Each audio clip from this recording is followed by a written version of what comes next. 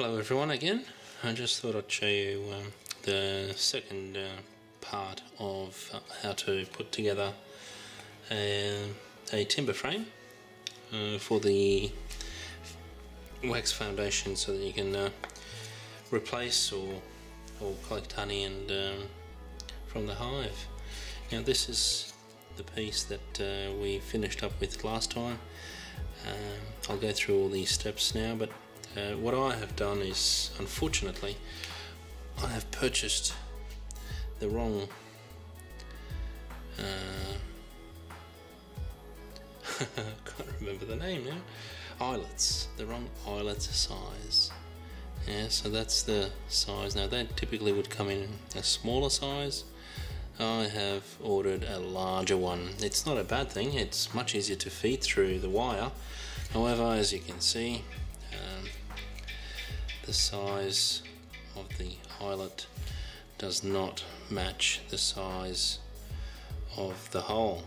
So sadly you do need to get a drill and drill these holes in. It's not a bad job. You can actually do several at a time altogether. I'm just showing this for the camera. Of course I do it on a bench, but that's basically it. From there I use a screwdriver, a fine tip screwdriver, one that feeds the eyelet onto it like so and has a nice stop.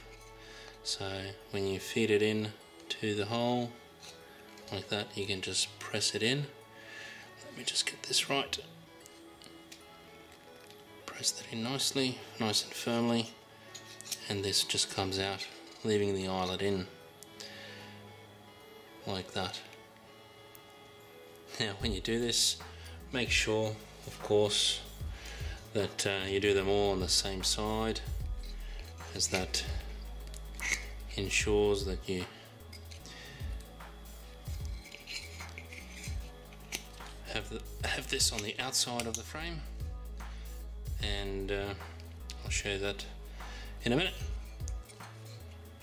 So that's what you are trying to do. Now before you drill through these side pieces, make sure, I would get a waste piece of timber, drill a hole through, make sure the eyelet fits in properly and you have the correct size. Yeah, you can measure it of course, but this does the job just as well, and you're done.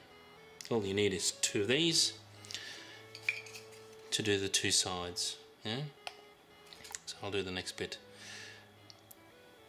from here.